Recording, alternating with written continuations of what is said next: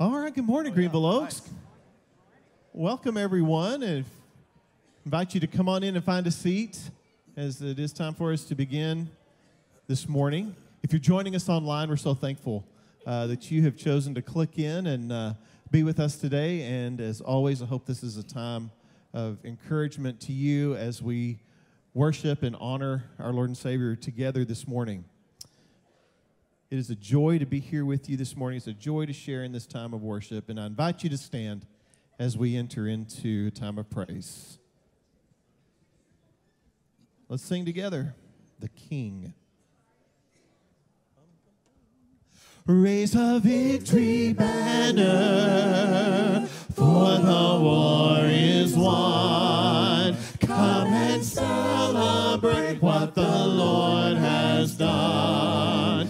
For the joy before him, he endured the cross. He was thinking of every one of us. All glory to Jesus, all praise to his holy name. All honor forever to the Lamb, the Christ, the King. He bore all our burdens, suffered all our shame, left the fear of death in that empty grave. Fling the gates wide open, let the lost return. For the cross has shouted the final word. All glory to Jesus, all praise to his holy name. All honor forever to the Lamb, the Christ, the King. All glory to Jesus, all praise to his holy name. All honor forever to the Lamb, the Christ, the King. Alleluia, alleluia, alleluia, and amen.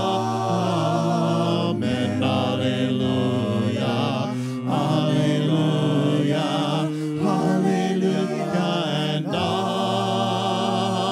amen. When I hear that trumpet, what a glorious sound. We'll see Jesus riding on the clouds. Join the great procession, joy that has no end. For our King is coming back again. For our King is coming back again. All glory to Jesus, all praise to his holy name. All honor forever to the Lamb, the Christ, the King. All glory to Jesus, all praise to his holy name. All honor forever to the Lamb, the Christ, the King. To the Lamb, the Christ, the King. To the Lamb, the Christ, the King. All hail the power of Jesus' name. Let angels prostrate fall. Bring forth the royal diadem and crown him Lord of all. Bring forth the royal diadem and crown him Lord of all. Ye chosen seed of Israel's race, ye ransomed from the fall. Hail him who saves you by his grace, and crown him Lord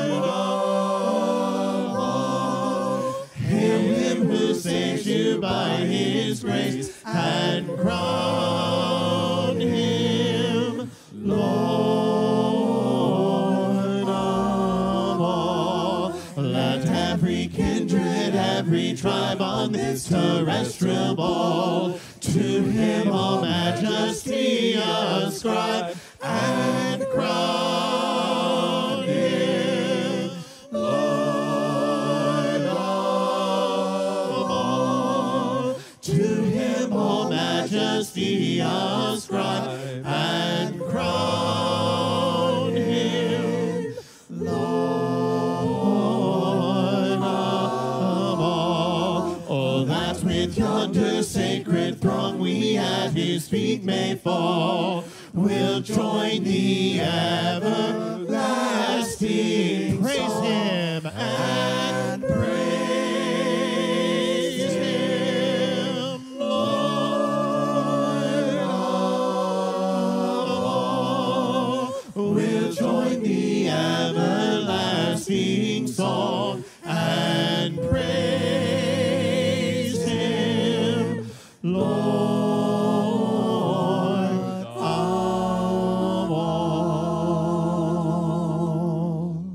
Amen. Please be seated.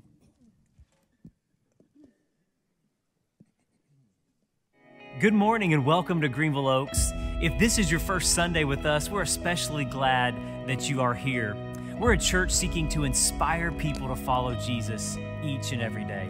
There's lots of exciting things happening around Greenville Oaks, and we want to make sure that you don't miss out on any of it.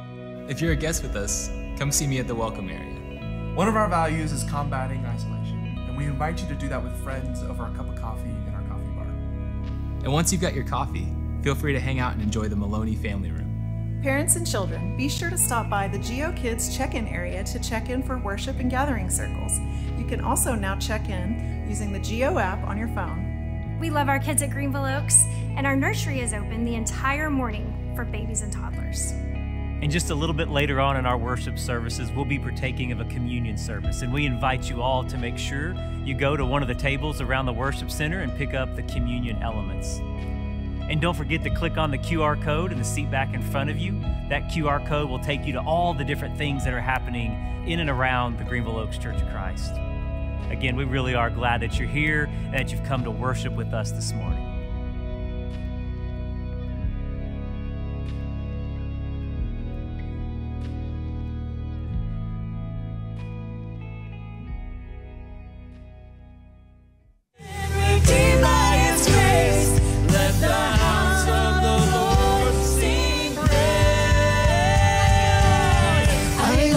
Casa de Dios, hay gozo en la casa del Señor y no callaremos.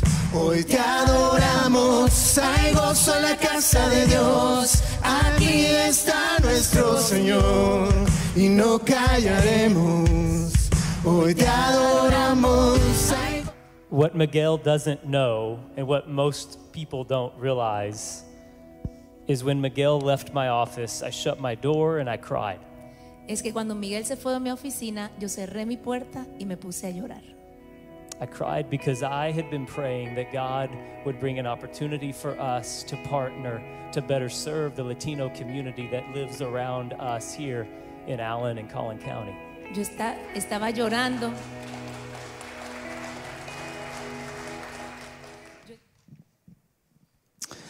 Good morning, Greenville Oaks. I hope you weren't distracted by the legs of those shorts. Wow. That was 2 years ago. We all have made bad choices in the past and repent. I want to share with you something that I'm very, very excited about, and that is the continued progression of the opportunity that we have been talking about for months and months and months, and that is that the Renova Iglesia Church is going to become a part of Greenville Oaks. Yeah, absolutely. You do that. Yeah, you do that. And you're clapping for God because God's the one who's been working and doing something that I can't fully explain. And but I'm excited about what's happening. And next Saturday, June the 29th, is going to be the start of what I hope will be many, many, many years of us working together as I said 2 years ago. That clip was from a worship service we did with them 2 years ago. Serving, loving, blessing, making a difference in our community, and specifically having an opportunity to better minister to and serve the Latino community through this new partnership. But I want you all to come Saturday night, the 29th. And I want you to come, not just to have a great time of worship. It'll be a bilingual worship experience. We'll have Spanish, we'll have English, we'll have both happening at the same time. It'll be a beautiful worship experience. But I want you to come because I want you to come be a part of what will be the beginning of something truly amazing that God is doing in this church. The growth and the opportunity for us to better serve our community, and again, specifically the Latino community. So clear out your calendar, make plans to be here in this room, 7 p.m. this coming Saturday night, June the 29th, worship with us. The Renova Church will be here as well. I asked Miguel this week if people from his church were going to be coming, and his response was they're all going to be there. They're excited. They're excited to be here, and I hope that we will show up too. And like I said, this is the beginning of something incredibly special. You're going to hear more details over the next month or so as we move forward with this, but I am excited that God is continuing to lead us and guide us in this incredible opportunity. So kick it off by being a part of Night of Worship on Saturday, June the 29th, 7 p.m. Come worship with us and the Renova Church.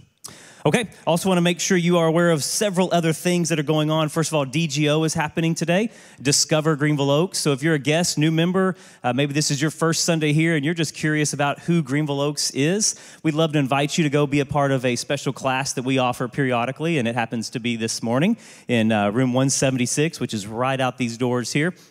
And one of our elders and one of our staff will be there, and several of us will stop in to say hi and welcome you. And you get a chance to just ask questions, learn who we are as a community of faith. And we invite you to be a part of that. Whether you're just curious or you're ready to place membership, it does not matter. Any and all are welcome to come be a part of DGO. Again, right after this worship service, during our gathering circle time, and on into our second service.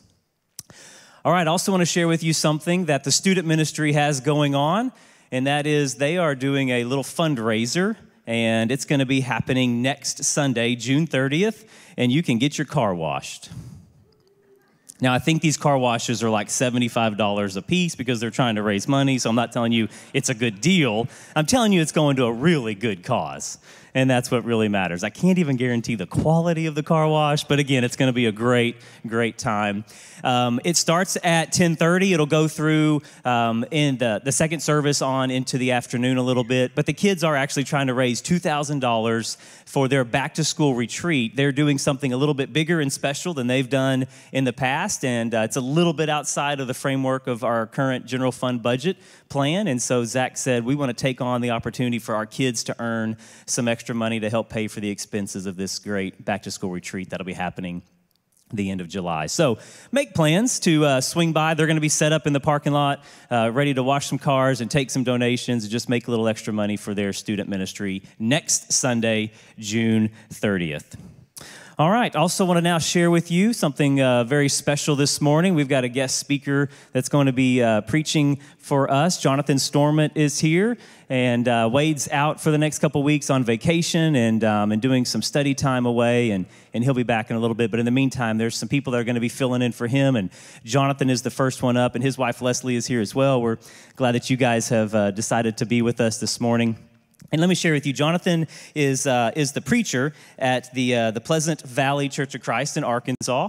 And this is just a few little thoughts that he has shared that I can share with you. A little bio. My family and I love reading, traveling, daddy-daughter dates, playing outdoors on our family land, good music, long meals with friends. He and his wife Leslie met in 2001. We're married in 2003. Have 5 children, correct? 5 children. Definitely busy. Definitely very busy. And this is what I love. I want you to hear these words. I think this shares the heart of who Jonathan is as he brings the word in just a little bit. I believe that the local church is the hope of the world, and I am passionate about discipling people in the way of Jesus. And so we're excited that Jonathan will bring in our message in just a little bit. Thank you again for being here, and look forward to hearing what God has to share through you, Jonathan. And one final thing I'm very excited to share with you. At second service, we've got a baptism that's going to be happening. Lucas Rose is going to be giving his life to Christ and being baptized at second service. Yeah, absolutely. And we just want to celebrate that. This is our 30th baptism over the last year, and so we just continue to give thanks that God is giving us opportunity to grow people's faith and be a part of the journey of faith. So many people celebrating transformation is one of our values, and truly we are getting a chance to do that. And so feel free to stick around if you want for the beginning of second service. It'll be happening there, and be a part of celebrating with Lucas and his family later on this morning. All right, I'm going to invite you to stand, if you don't mind, and I'm going to lead us in a word of prayer, and then we'll continue on in our worship this morning. Father God, thank you for being our creator, for being magnificent and awesome. God, thank you for loving us. Thank you for knowing every hair on our head.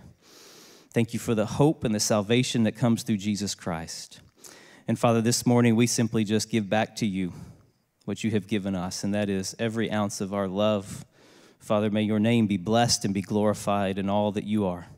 We love you, and we are grateful most of all for your Son and our Savior, Jesus Christ. And it is because of him that we worship and we celebrate today. Amen. Let's continue worshiping this morning. On the altar of our praise, let there be no other name. Jesus, Son of God, you laid down your perfect life. You are the sacrifice. Jesus, Son of God, on the altar of our praise, let there be no other name. Jesus, Son of God, you laid down your perfect life. You are the sacrifice. Jesus, Son of God, you are Jesus, Son of God. Be lifted higher than all you've overcome. Your name be louder than any other song. There is no power that can come against your love. The cross was enough. The cross was enough. Be lifted higher than all you overcome. Your name be louder than any other song. There is no power that can come against your love. The cross was enough. The cross was enough. The cross was enough. The cross was enough. When I survey the wondrous cross on which the Prince of Glory died, my richest gain I count but loss, and pour content on all my pride. Forbid it, Lord, that I should boast, save in the death of Christ my Lord.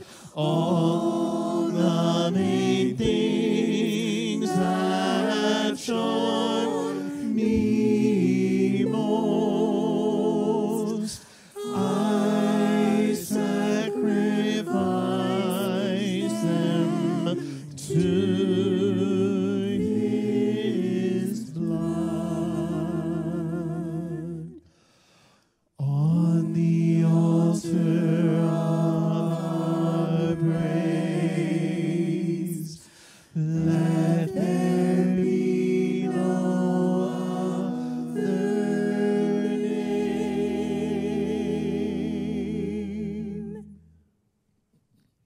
Please be seated.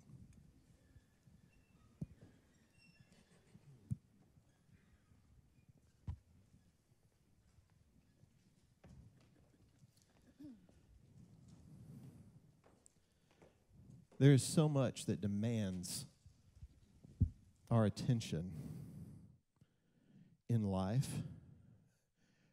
Maybe you experienced some of those things as you were driving here today. Maybe it's the demands of family. Maybe it's chasing after kids. Maybe it's chasing after success. Maybe it's the next new thing. Maybe it's the next shiny thing. Maybe it is the next service project that I can jump into, and then the next service project that I can jump into, and then the next good thing and the next good thing and in all of that, we lose sight of what's most important. And that's what this table is about this morning, is drawing us to a place, letting all of the things of life fade away, and that the cross of Jesus and the sacrifice made there is at the center of what we do this morning.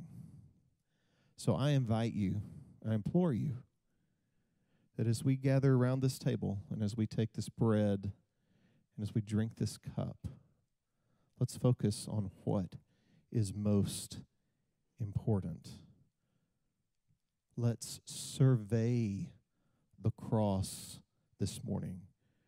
Let's don't give it just a token glance or, oh yes, this is the time we do this and we just move on. No, pause for a second. And I'm going to give you a little time to do that this morning. So hopefully you picked up your cup. If you haven't, it's around the room. And let's spend some time together at the cross.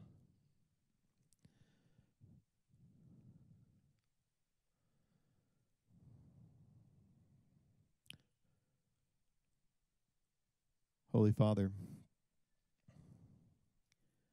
we come to you this morning. And Father, I want to lay down all the busyness of life, all the things that we chase after, all the things that demand our attention. Lay them at the foot of the cross. And Father, we just want to spend some time with you, recognizing what you have done for us through your Son, Jesus. Giving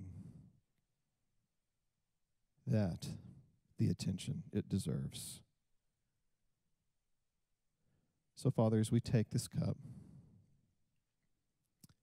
and as we take the bread, let those things melt away. And may we spend time with you and only you. It's in Christ's name we pray. Amen.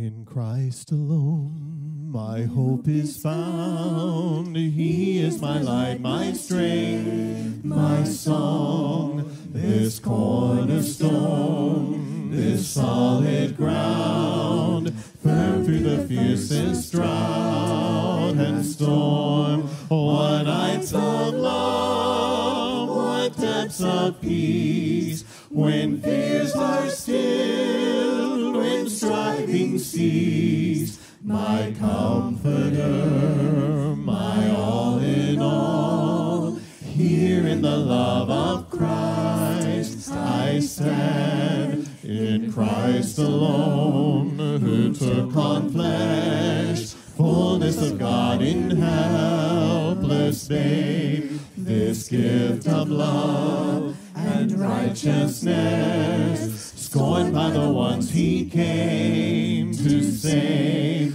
till on that cross as Jesus died, the wrath of God was satisfied. For every sin on him was laid, here in the death of Christ I live. There in the ground his body lay, light of the world by darkness slain. Then bursting forth in glorious day, up from the grave he rose again. And as he stands in victory, sin's curse has lost its grip on me.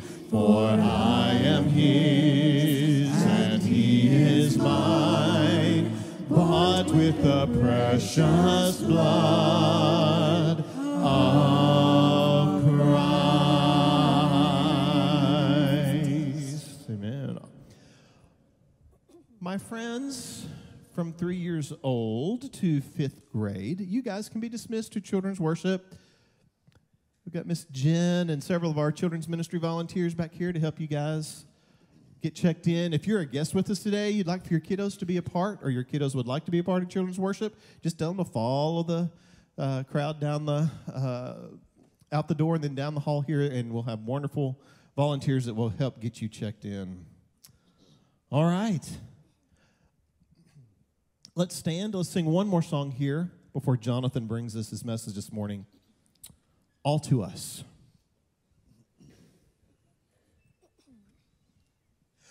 Precious cornerstone, sure foundation, you are faithful to the end. We are waiting on you, Jesus.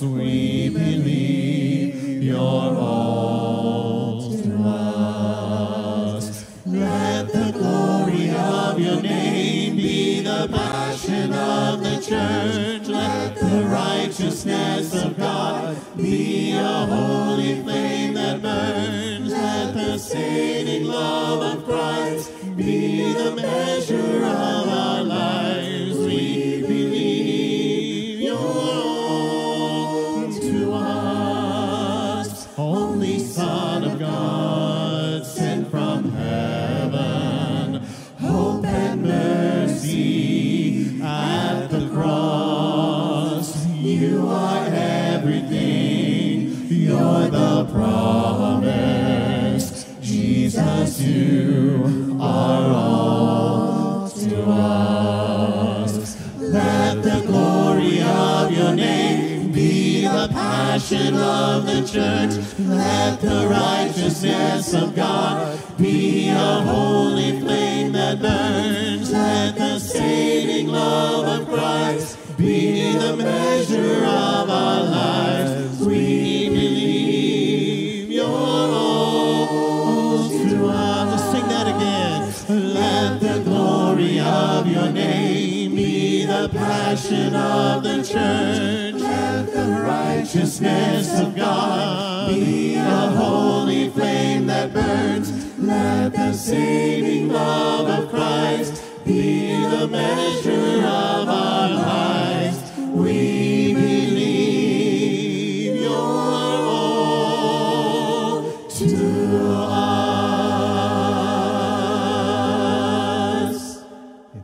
Please be seated.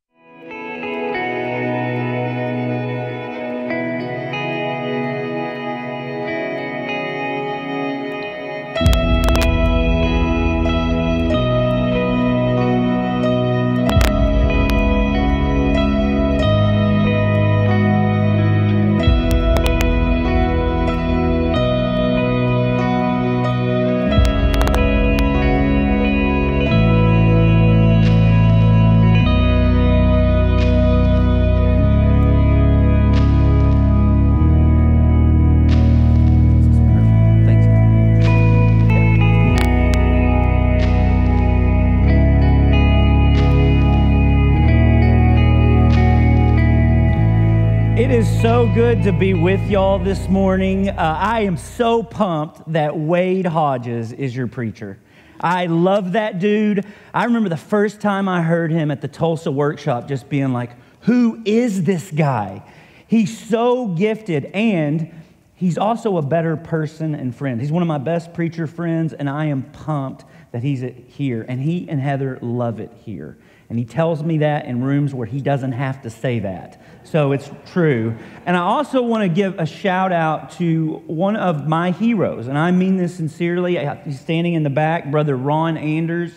A lot of y'all don't know this. My wife had, her dad had terminal cancer last year. And we called Wade. And Wade called Ron. And Ron and my father-in-law have become really good friends because of Ron's consistent ministry to someone who matters a lot to me. So Brother Ron, yeah, can we give it up for Brother Ron? Yes or no? I think they are the two most powerful words in the English language because they are direction-setting words. They are words that open up new possibilities or close them down. And every yes is a no to something else. And every no makes another yes possible. I was trying to think through the biggest yes or no moments in my life, and I realized it was when 21 years ago, Leslie and I are in Germany. We're free traveling after studying in Greece, and I had a ring in my pocket. I'd had it for a few months. I'd saved up for a year to get it. I have the ring in my pocket, and we're walking along the streets of Nuremberg, Germany. I'm about to propose, and I kid you not, she breaks up with me. And it's not the kind of breakup like, maybe we'll see how it works out. It's the kind of breakup like, the restraining order will expire eventually, Jonathan. I hadn't been a great boyfriend. She had caught me in a couple of white lies trying to plan this surprise, and she didn't want to be with a liar.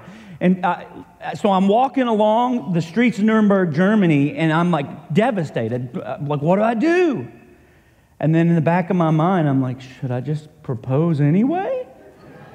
And so I get down on my knees to this woman who had just said, we're done forever. And I say, speaking of forever.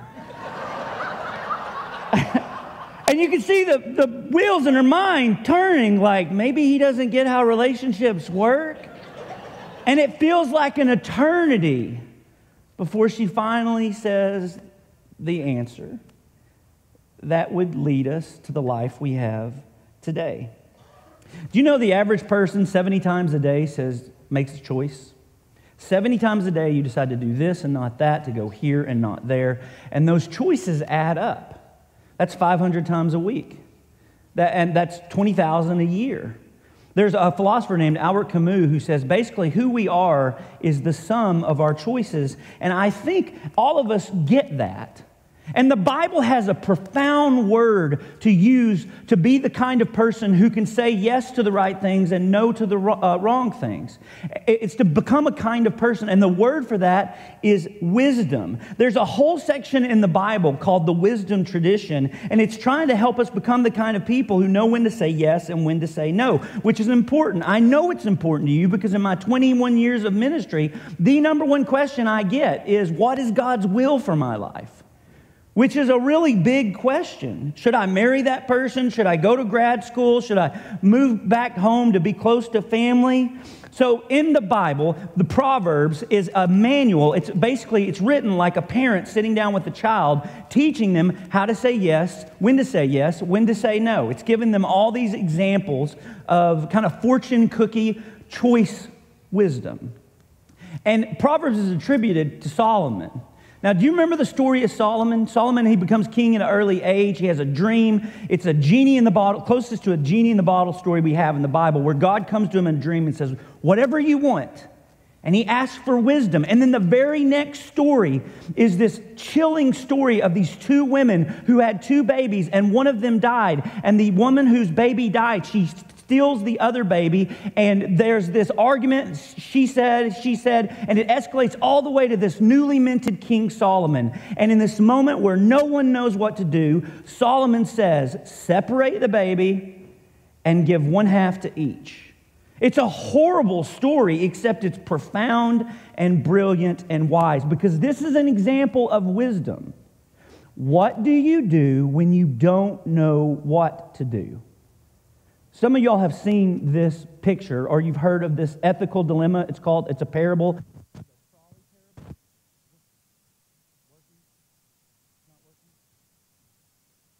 get it. Sometimes I'm offensive. What do you want me to do? I can shout. Got it. But online, that doesn't work well for us. All right. So the ethical dilemma of the trolley is this. It is... So the ethical dilemma... So we're just done. Let's be warm and filled. Yeah, okay, got it. All right, so the ethical dilemma of the trolley goes like this. You see that person at the railroad crossing. A trolley is coming, a train is coming, and it's going to hit 5 people. Or you can pull that lever, and it'll switch to the other track, but it's going to hit 1 person. So how many of you would pull the lever and save the 5, kill the 1? Just show of hands. Okay, it's really uncomfortable. I get it. Yeah, so person right there in the blue shirt. Yeah, you. Why would you pull the lever? Less people die, but you're killing 1. Okay, yeah, I know. You're like, well, I guess I'm kind of a murderer, but I'm also a hero. It's complicated. Yeah, it's a parable of utilitarian ethics. It's taught all around universities all over the world, and it's really uncomfortable but this is life. What do you do when you don't know what to do? What do you do when there's not a right or wrong, right? And that's the thing about wisdom. And it's different than the way we normally think, because we normally think through terms of right and wrong. But so much of life isn't right or wrong. Is it wise or foolish to do it? What are you going to do in the situation that you're in? Every one of us, if you've lived long enough, have been in situations where we're out of our depth. We don't know what to do. And stuff like, should I, marry them, settle down, or serve God with my singleness? And every yes is a no to something else. And every no leaves it open for another yes. And that's the difference between wisdom and right or wrong. Because what I've seen a ton of times is we can justify it, and we ignore the maybe dozen other people in our life who's telling us, yeah, it's not wrong for you to date him, but you have taken a step, certainly, in a direction that is, you're aligning yourself with that person emotionally, spiritually, relationally. There's a time in the Gospel of Luke where Jesus is being attacked by religious leaders, and Jesus says to them, listen, wisdom is proved right by her children, which is genius, because everyone knows the one thing children do is grow up. And eventually, what happens in the home becomes public. Wisdom is proved right by her children. In other words, time will tell. So what do you do? How do you know if something's wise? Do you just have to wait 10 years and see? Well, yes and no. Because there is another way, and it is the way of wisdom. There is a word in Greek philosophy and in the Christian tradition. It's a big word. It's called telos. It means ultimate aim or object. It is, in other words, what your life is ultimately aimed at. And we get from that word telos the word for telescope. And the way this works is in the vast, infinite possibilities of the universe, you point at one thing, and you can zoom in and look way ahead.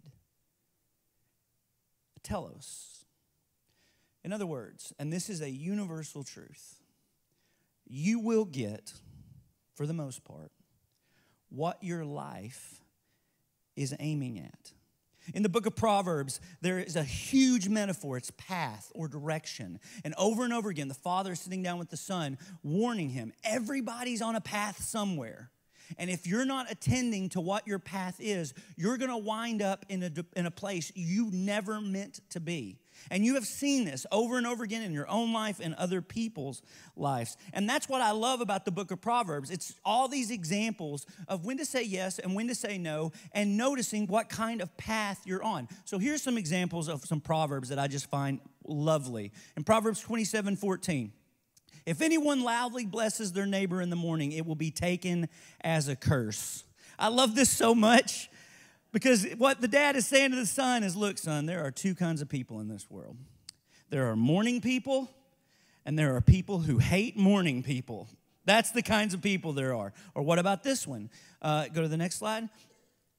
Better to live on the corner of the roof than share a house with a quarrelsome wife. Now, you can swip the genders, but what he's saying to his son, what a mom is saying to her daughter, it's better to wake up every day and be alone than to wake up and wish you were.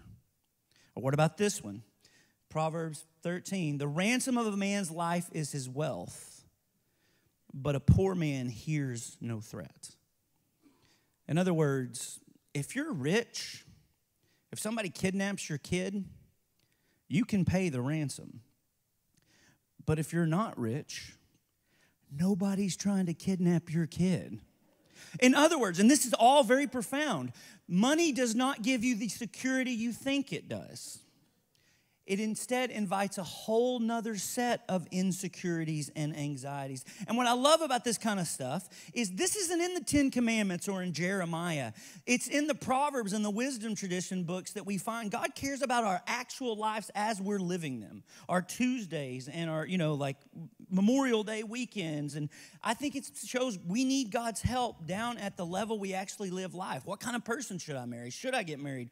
What kind of job should I have? What kind of calling should I have? How can I endure suffering when I can't escape it? And ultimately, what kind of man or woman do I want to become? And in order to become the kind of person you want to do, you have to pay attention to the path, the telos your life is on. When I was a few years ago, my family and I, we go to Gulf Shores every summer, and we lived in Abilene at the time. We have 5 kids, and so we drive late because that's what you do. And I am driving to Abilene. We've been driving for, 12, 13 hours. I'm driving from Abilene 12, 13 hours. GPS, it's like 1 or 2 in the morning. Everybody's asleep except me. I'm 30 minutes away from the home where we're going to see the rest of my family. And it's like 2 in the morning, and the GPS says, now board ferry. I was like, what? There's no ferry running at 2 a.m. And so now we had to drive an additional 2.5 hours all the way around to get to the peninsula. And I was so mad. I was like, is this America or not? Can we not build a bridge? The problem was I didn't have anybody to be mad at but myself, because I wasn't attending to the path I was on. I wasn't looking ahead. It was my fault. I only had one person to be mad at, and I didn't like who that was. So in the book of Proverbs, there's 3 characters. And I hope this is helpful to help you learn how to read wisdom tradition. So it's a parent sitting down with a child, and he's saying, look, there's 3 characters. One is the simple. These are people, it's not a judgment. It's just saying they haven't lived enough life. They don't know what's good and bad. They don't know what's wise and foolish. Then the second character is the full. These are people who don't care what's coming. They're going to enjoy whatever they want right now. And then there's the wise person who knows when to say yes and when to say no. And the profound thing about wisdom, and this plays out over and over again in pastoral ministry, in my mirror, is that the solution for the simple is time. But the solution for the full is tragedy. Yeah, they know it says that on the box, the Surgeon General, but they're going to smoke them anyway. And eventually, everyone gets where we're going. In the words of the Bible, we all reap what we sow. And, you know, we all believe in grace here, right? We believe the grace of God, it covers everything. The problem is we're using that word categorically wrong. So, for example, if you eat a giant cheesecake in one sitting and you tell me grace is going to cover this, it's like, okay. Your grace isn't going to be reflected in your scales tomorrow morning, though, right? If you vape or abuse drugs, God's grace can cover you, but you will definitely be taking a step towards the consequences of addiction. You will reap what you sow, and that can be a really good thing. There is a time in the story of Israel when Solomon, in all his wisdom, leads Israel to flourish, so much so that the queen of another country, the queen of Sheba, comes to see just what it is. And then in 1 Kings chapter 10, I'm just going to summarize this for you. She's blown away by what wise leadership does to a community. And by the way, this has always been God's heart for the church, that we would be a city on a hill, that the way we lived together would show a counterculture for the good of culture. And Queen of Sheba is blown away. There is a time in Jesus' ministry where he brings up this story. And he actually says to religious people who aren't very good at listening to him, in the last days, he refers to this story, the Queen of Sheba will rise up and judge you. Because there is one greater than Solomon. How do you be greater than Solomon? He's the wisest person who ever lived. Well, it turns out it's actually not that hard. Because wisdom is super easy to see in other people's lives. But it's really hard to actually do. So in the very next chapter, here is the summary of the life of Solomon. In 1 Kings chapter 11, if you could put that up. King Solomon, however, loved many foreign women besides Pharaoh's daughter, Moabites, Ammonites, Edomites, Sidonites. They were from nations about which the Lord said, not because of ethnicity, but because of pagan gods. You must not intermarry with them because, watch that, they will turn, that's direction language, your heart after other gods. Nevertheless, Solomon held fast to them in love. If you could go to the next slide. He had 700 wives. Solomon grew old, and watch this. They turned his heart after other gods. They turned his heart. I don't know why God made the world the way it is. I don't know why it is the way it is, why there's cancer and death and so much sorrow. But I do know the Christian tradition is saying that on some level, it is the way it is because on some level, we chose it. Adam and Eve chose it. And every other person since. And it's hard to be hard on Solomon. It's easy to be hard on Solomon. It's easy to be hard on Adam and Eve. But what is human history but one long commentary of us saying the same thing? Did God really say? Can God really be trusted? But God, she's so beautiful. But God, he's so great. But God, the money's right there for the taking and no one will ever know. What is the life of Solomon but one more parable of the same old thing? God gives Solomon everything he could want, and even then, it's not enough. St. Augustine, in his book Confessions, says the worst thing he's ever done, and he's done a lot of bad stuff. Like he was very promiscuous. He had written very honestly about it, but he says the worst thing I ever did was when I was a kid, me and my friends stole from a neighbor's pear tree. And if you're reading Confessions, you're like, that's not the worst thing you've ever done. But he says it's the worst thing I ever did because I had my own pear tree. And I wasn't even hungry. I just stole because I knew it was wrong and I wanted to do it. You can call that whatever you want, total depravity, original sin. I think a great word for it is foolishness. And in the words of the Bible, we always reap what we sow. And this is why it's so important to pay attention to your direction, to what you say yes to and what you say no to. But despite your choices, God has not abandoned us. When I was writing the sermon, I talked to Randy Harris, one of my best friends in Abilene, and he said, you know what the problem is with, that's my Randy Harris, you know what the problem is with Proverbs? And I was like, I don't know, Job's friends, like, you know, if your life's going bad, it's your fault. He said, that's the number 2 problem. The number 1 problem in Proverbs is it's godless. And I was like, I don't know, Randy, I see God all over it. But here's what he was saying. Read outside by itself, Proverbs can come into some kind of karma, right?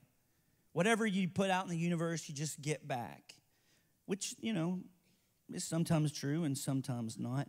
But the book of Proverbs must be read through the lens of the gospel. I think of the story of the prodigal son. This fool who does every single thing the dad in the Proverbs warns his son not to do.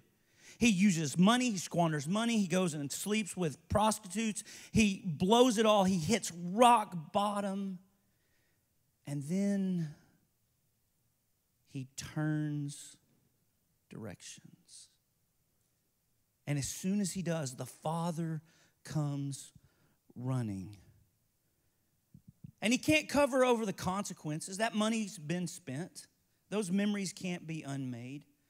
But in the kingdom of God, money's never been that important anyway. And new memories can always be made. And the way I read Proverbs is through the lens of that story. And it's only in the Gospel of Luke that we find out that Jesus is the Father hunting for prodigals. And in the end, he found one. We don't know much about him. It's only in Luke that we hear about him. But this guy, he was poor. He grew up in Israel at a time of great oppression by Rome.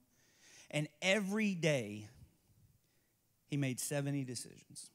Every day he said yes to this and no to that. And one day at a time, his trajectory led him. Until finally, he was tired of scraping by to feed his wife and kids. He was tired of Rome's taxes, and he decided somebody's got to do something. And so he decided to rebel. He was actually part of an insurrection. And when Rome caught him, Rome did what they did so well. They stripped him naked, they stretched out his arms, and they nailed him to a cross. And this thief, this insurrectionist on the cross, on that day, noticed he was crucified next to a very popular rabbi. He knew it was him because over his head was the sign, the King of the Jews. And this thief on the cross, who got where he got, 70 decisions a day, 500 decisions a week, 20,000 a year. This thief on the cross who had come by where he was honestly, found himself with one last decision to make. And it turns out it was enough. Look, I don't know how the kingdom of God works. This blows my mind that God gives his very best to the very worst. Blows my mind.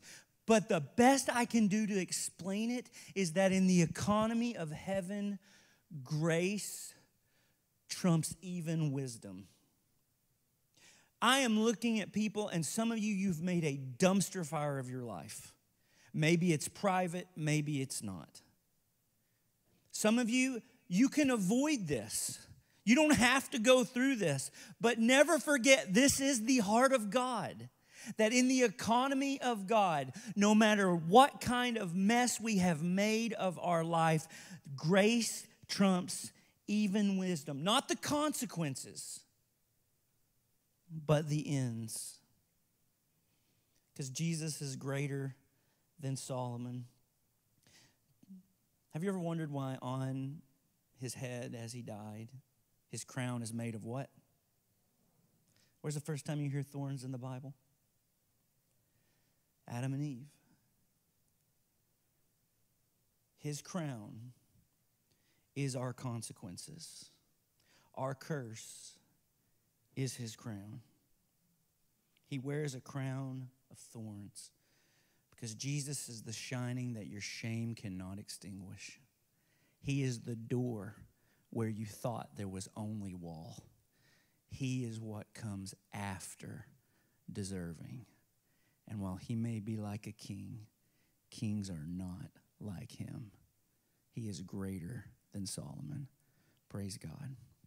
Let's pray. Father, thank you for this day. Thank you for the blessing that this church is. I thank you for these scriptures. I pray that you would help make us the kind of men and women who can become wise and lean into your grace. That we would not become like the older brother in that prodigal son story who considers ourselves slaving because we do the wise or right thing, but who can realize this whole thing is only grace, and therefore we want to reap what we sow in a very good way. We want our lives to bear good fruit. And when we fail, God, may we run back to your arms, and may your grace cover our foolishness. In Jesus' name, amen. Amen. Jonathan, thank you. Thank you so much for reminding us that grace trumps all. All right, let's stand together. Let's sing a chorus of this song, and then we'll be dismissed. Let the glory of your name be the passion of the church. Let the righteousness of God be a holy flame that burns. Let the saving love of Christ be the measure of our lives. We believe your word to us. Let the glory of your name be the passion of the church. Let the righteousness of God be a holy flame that burns. Let the saving love of Christ be the measure of our lives. We believe your word to us. When this passing world is over, we will see you face to face, and forever we will worship Jesus. You are all to us. Jesus, you are all to